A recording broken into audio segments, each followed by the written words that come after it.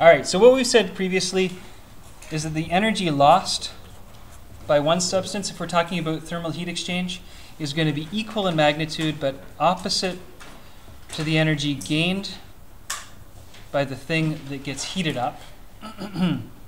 Or if I take this energy gain over to the other side of the equal sign, adding energy gain to both sides, I could say that energy lost plus the energy gained is equal to 0.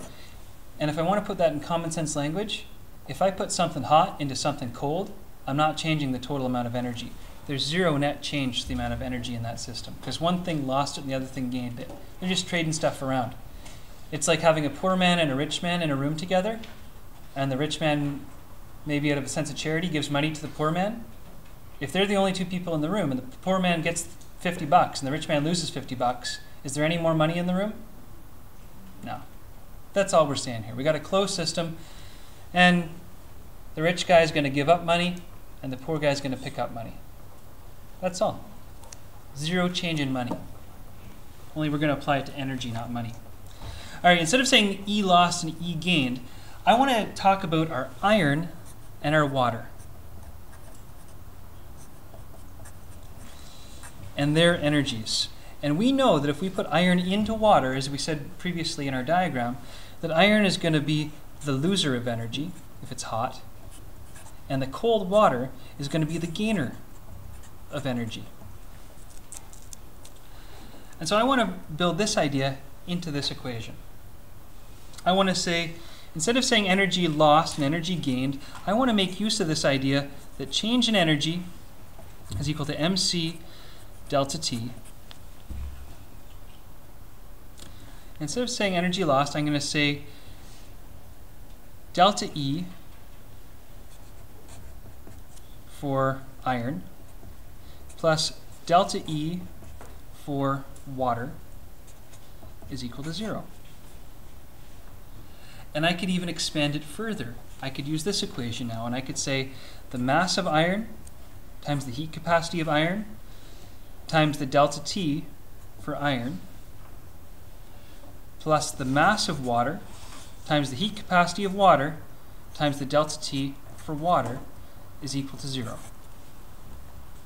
If I take one substance that's one temperature and I submerge it into another substance that's another temperature, in this case iron and water.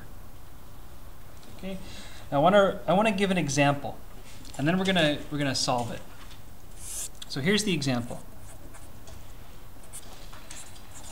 A 200-gram piece of iron at 350 degrees Celsius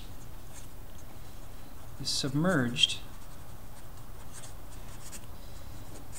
into a 10 degrees Celsius bath,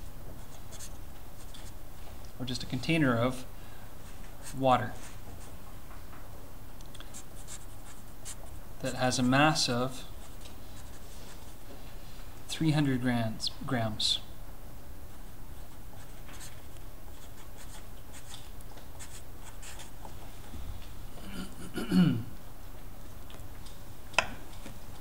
And this is going to be our goal. We're going to take this iron, and we're going to do it theoretically. We could do it in the lab easily. In fact, we may get around to doing this.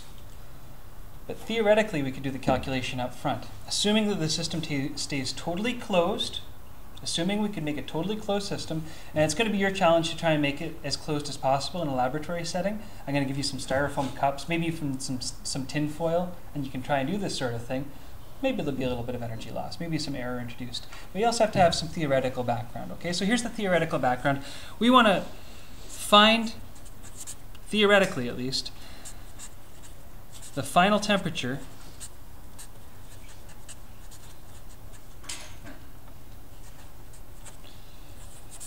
of the closed system.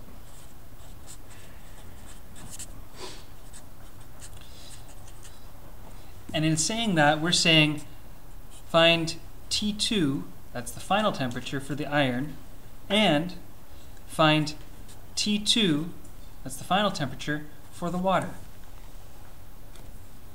Now here's something that I want you to recognize. If you take a hot spoon and you put it into the water, you left a hot spoon on the stove, and you take that hot spoon and you put it into the water, over time, what tends to be true about the temperature of the water and the hot spoon? Yeah, they get to be the same. So at the end, if this is left long enough, what I want to claim is the final temperature of the iron is equal to the final temperature of the water. And so we're just going to rename it T2.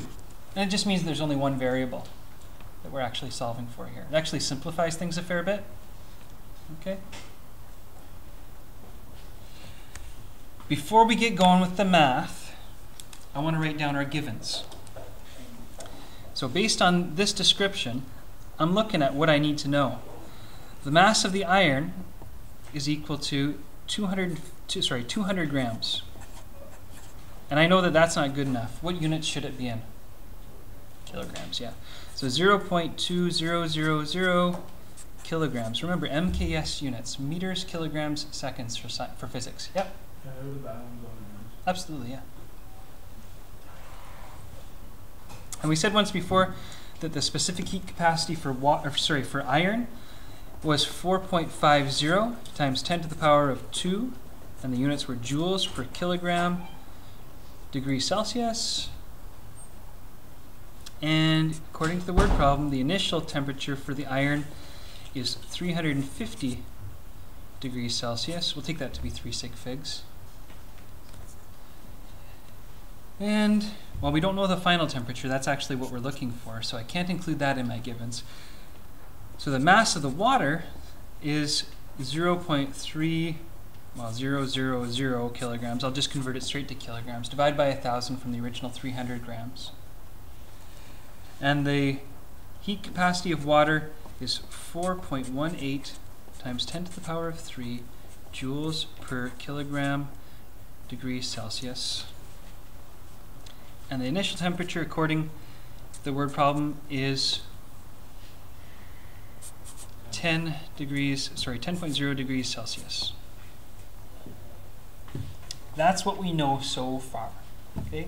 And it's going to turn into a little bit of math.